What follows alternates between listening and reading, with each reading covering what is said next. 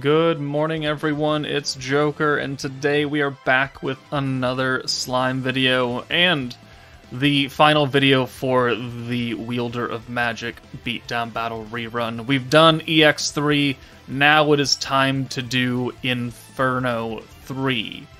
Now this stage is not a lot of fun. It really isn't. It doesn't seem that difficult looking at the raw stats. He has less than 1,000,000 HP.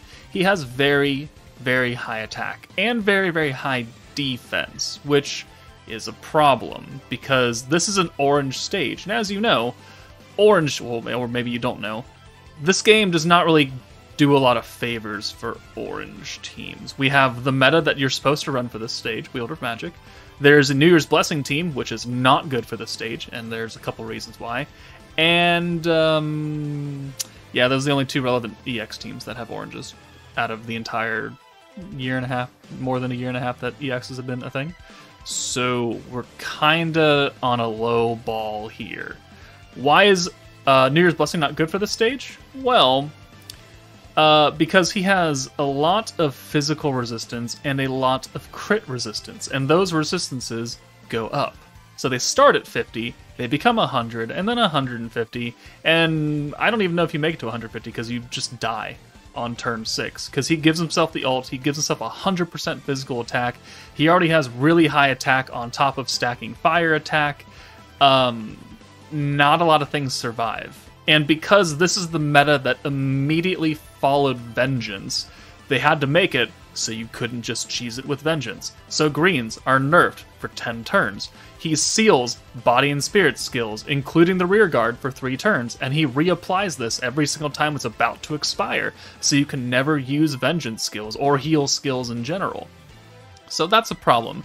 And the things that he is buffing, fire attack, physical attack down here, physical attack up here, these are things that the Vengeance team does not seal. They seal Pierce, Crit, and normal attack. That's it. So physical attack, fire attack, not affected. You cannot use Vengeance, you cannot stun cheese this stage, which really drops your options down, because you also can't crit, and you don't want to use physical, which eliminates New Year's Blessing Shinsha from being a single target nuker. Trust me, I tried. She did like 63,000 damage on a fully buffed nuke. We've got almost 1,000,000, so not great. Options for the stage are limited. If you cannot beat it, don't feel bad. It's not like you're losing all that much. You're losing a moat. Oh no.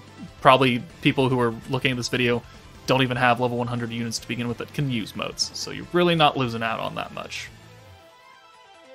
Alright, the first team we're going to show is obviously the actual meta itself, built for Inferno 3. We've got Millum. We've got the old Goddess of Destiny Rain, because when this team came out, Violet did not exist. Visions of Coleus Violet. So the next best thing we had for a magic buffer was Rain. And because Rain is also built for a burst team, you can actually get the most out of her magic skill and give it to Shinsha. Ranga's our turn 1 orb changer, Hinata's our element buffer, and our future hand of oranges if we want it. And then Shizu is another single target damage dealer who's kind of sub DPS with having some gimmicks for her abilities, and Shinsha is our primary damage dealer. So this team obviously is not very difficult to run in this stage. It's built for it. The stage wants Pierce, it wants oranges, it wants water magic. Water is still, to this day, not in a super great spot because the meta we just got, the Protectors of Peace, those 2 water characters are 1, physical, 2, crit focused, and 3, not an orange team. 3 things go against them, so you can't use Protector Piece Rimuru or Shion to their full capabilities here, which leaves us with kind of old water units. Shinsha, Hinata, Rain, Water Shuna, maybe if you want to bring her for an alt buff. That's certainly a possibility. You could bring her in instead of Rain if you wanted. But turn 1, we will just go ahead and swap. We'll leave this. We took out Rain for Shinsha in the first slot because we needed Ranga's convert, and he only changes Wielder of Magic orbs. I don't know what I'm waiting for here. But so we needed to do that. And this gives us a full hand of oranges turn 1, gets us barely a protector, and gets us a lot of alt gauge, which is good. And that's pretty much what we're looking for here. So 26,000 damage, pretty good. This hand, being a 3/3, is also pretty good. There's the body and spirit seal, so no vengeance for you. Hinata has an alt. Sure, whatever. I don't really care about it. Let's get her out of here. We don't have an alt swapper on this team, and we're going to pull in another Shinsha orb, which is good for us. We'd still get her alt even if we didn't have another Shinsha orb incoming, but we're going to send it anyways. Or we're going to use it anyways. So Ranga can come in for Hinata. After we use Hinata's Future Hand of Orange skill, this means that no matter what RNG happens, next turn will be set for oranges. That'll not be nerfed or anything. So now, take Hinata out. We use Milim. She gives us 40 skill points. She'll convert this hand to full oranges, and she gives us Pierce Rate for 2 turns. So now we'll use the first Shinsha buff, which is 100% damage on oranges, 60% protection gauge on oranges, and the Ranga skill gives us 30% pierce power, and another buff to the skill points on oranges, which will help get us points back. We're not capped, but we're very close. And then we don't have another Milim to use right here. But that's fine, because the pierce rate from Milim lasts for 2 turns, and we use the Future Hand of Oranges, which means that no matter what, we have a full hand of oranges right here. And because we have protection gauge, we do actually get another Milim, but in case you don't have access to that, it's not truly a big deal. It just allows us to use a bit more points here. So 95, we're going to use the magic buff, still full power on turn 3, alright. Then we'll bring Hinata in, and we'll use her element buff, boom.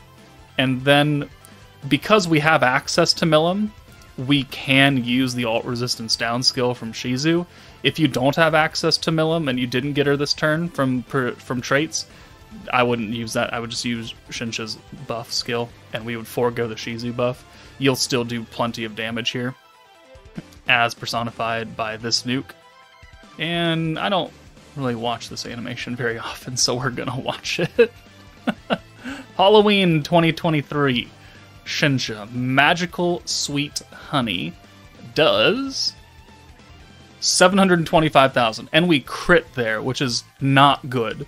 Because we crit, we would have done over 1 million, but he had a lot of crit resistance at that point. So, while it was enough to kill, it could have been a lot higher. But there's the full meta team as it's supposed to be run. Let's move on to the 2 alternatives that I have for you. Alright, next team is Exalted Champions, almost in its entirety. Velzard, Veldora, Rimuru, which might be a stretch for a lot of people. I'm sure there's a substitute you can use. Guy is going to be kind of important. Violet is going to be fairly important. We need her big damage buff, and then Milim as our single target DPS. I know the stage nerfs greens. It's by 80%, which means that Veldora giving us 70 covers most of it. Not all, but most of it. Protection gauge for greens on the charm for Velzard means that we can at least get some extra protection gauge. But the alt rush from Guy going to be very important, because we're not going to get a lot of that. So again, we're bringing a burst damage team with a very strong single target nuker, Milim. Problem is that half of her personal buff doesn't matter here, because it's weakness strike, and we are not type advantage against the golem. So here we're going to send 4 oranges, and we're just going to have to live with it, because oranges 1 don't give us a lot of gauge, 2 kind of suck, and 3 doesn't really preclude us to getting a lot of protection gauge here. So we're running a few different characters with protection gauge turn 1, or turn 2, but it's still not enough to give us Velzard. So we're going to alt rush here with Guy, gives us at least 1, and then we'll bring Violet in. No, we'll bring Veldora in. Violet comes in. And then we're going to send this, and we just need to get a Velzard here. Some way, shape, or form we need to get a Velzard.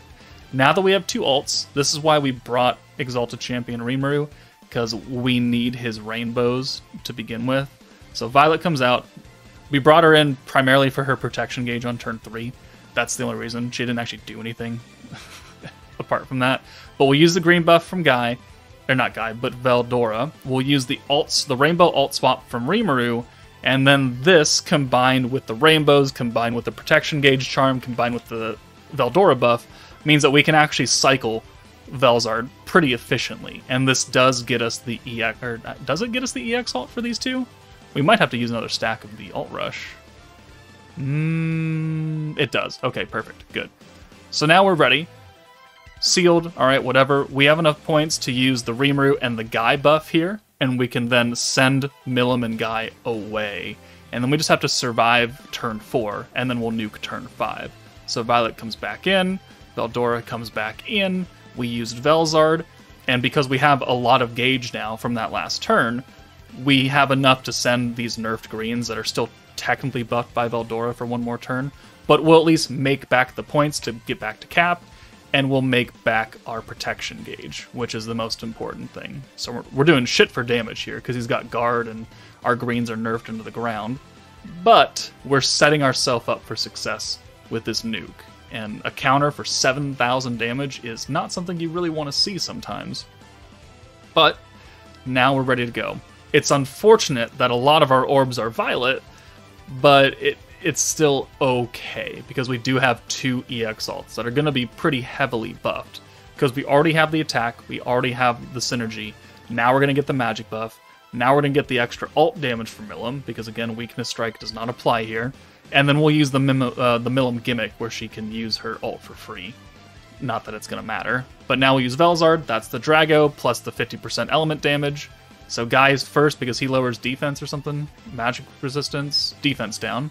And then Milim will nuke, and she does 1.19 million, which the Golem, even at full HP, only has 970. So certainly enough to kill him outright. If we hadn't sent Guy first, she would have done maybe 1 million instead, because of the defense lowering, but it is what it is. That's a team that can certainly do it. It just requires a number of units that you may or may not actually have. Alright, the final team. Actually, their rerun is currently going on right now. The 2nd anniversary meta, Visions of Coleus. And while, yes, I'm fully aware that blue orbs are nerfed in this stage, we have the power of rainbow orbs, which is always a nice thing. So, Lumi's giving us attack stacks plus synergy, which, when this beatdown battle came out, synergy didn't exist, so it has no defense against it. We're going to bring Cleash, because I want a green orb changer, and she was the free-to-play unit. I'm just going to use the full meta here. And then Rimuru, Rainbows, Blanc, Violet, and Jean. We're going to need all 3 of their alts. If you can get an EX alt for one of them, great. But for this run, I did not get EX alts. I got 3 single targets, which is still what we're gonna need here. So turn 1, again, we have no way to deal with it. I mean, if you want to take Cleash out and bring Light Hinata or someone to convert, you certainly can. I don't really know if that's ideal, taking away one of your blue orb changers when Rimuru needs blues to convert to rainbows, but hey, you do you. Counterattack is not great. Thankfully, no one is type disadvantage on this team, which is a plus. And now we're going to kind of have to burn a few turns, because I don't have a lot of points. I can't just freely, willy-nilly orb change then rainbows. So we're going to have to force our way to getting a number of natural blue orbs, or at least a good way to set it up that we can convert them. So we'll leave Rimuru here. He's got 4 orbs, because he's got 1 future orb incoming. So we're going to send the 2 violets or the 2 blues, it doesn't really matter, 2 violets, and we're going to bank on Rimuru getting a lot of orbs, which thankfully he does get a lot of orbs. And now that we've burned off a couple turns, we have enough to convert here. Problem, though, is that I do not have enough points to both blue convert and rainbow. So we're just going to blue convert, and then we'll bring Jean in for Rimuru, and these orbs are nerfed. We're not going to get a lot of gauge, but she can at least get a stack of the attack and synergy from Lumi, and then we'll send it. And because we're now getting 100 extra SP, we'll get some points back here. Not a lot, but some. And it's enough now to maybe convert, maybe get some rainbow orbs next turn. Or we could just naturally get 5 oranges, and that could work out fairly well. Our turn limit is the end of turn 6 is when he kills us. So if you can build up and get some alts before turn 6, it'll be fairly good.